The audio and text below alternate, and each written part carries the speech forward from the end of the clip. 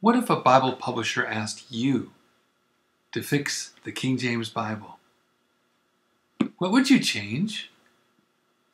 How would you make it perfect? And if not perfect, how would you make it better than it is?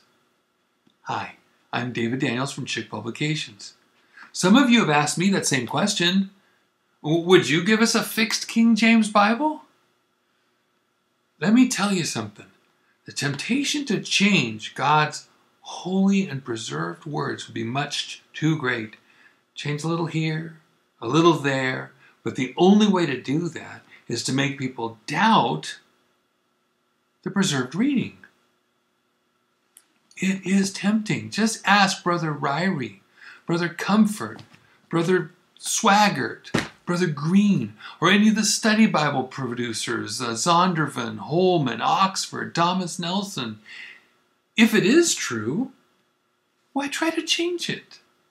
That would be changing the truth of God into a lie, Romans 1:25.